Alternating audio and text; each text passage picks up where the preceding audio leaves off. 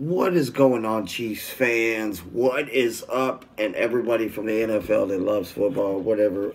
What's going on? So I eat my words. I'm eating them. I'm eating them. I'm a good guy. That's what I do. Chiefs just couldn't get it done tonight. 0-4.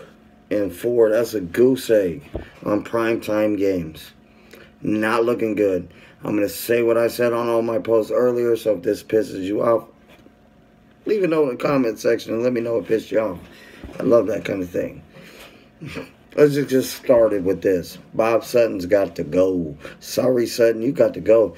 Defense, we just can't rely on. You know when you watch a game, Tom Brady or somebody on the sidelines and they're rallying? Patrick Mahomes ain't that guy. He goes and sits on the sidelines and puts his hands in his lap and just looks like a princess, man. Pump the fucking team up. Do something. Y'all got some energy. I don't know if you guys, everybody watching the game tonight, noticed that it just seemed like they were off. Just seemed like they were off tonight.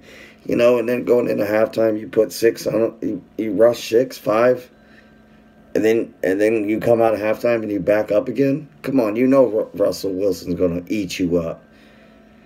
Pathetic game. I shouldn't even talk about how we got a chance because now I don't even think we got a. I mean, don't get me wrong. I don't doubt my team, but I'm also not saying Oakland's an easy win. Not the way we've been playing. So like I said, 0-4 on primetime.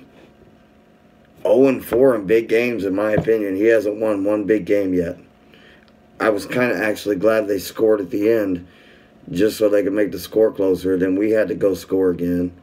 But I'm tired of losing by 3 points. I'm tired of losing by 1 point. I'm telling you right now as a diehard Chiefs fan that we're a waste of playoff space.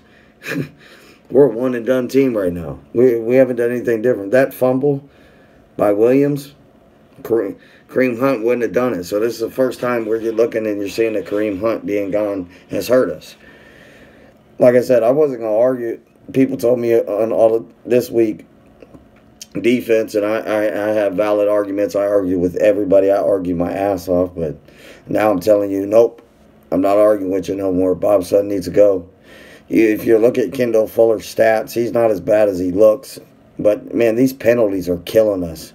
These penalties, when it matters on third down, third and long, just killing us. It's disgusting. I'm keeping this video short for you guys. It was already heartbreaking. I just had to get on here and make a video for you guys, let you know I love you guys. And the Chiefs still got #1 seed right now, so I'm not tripping.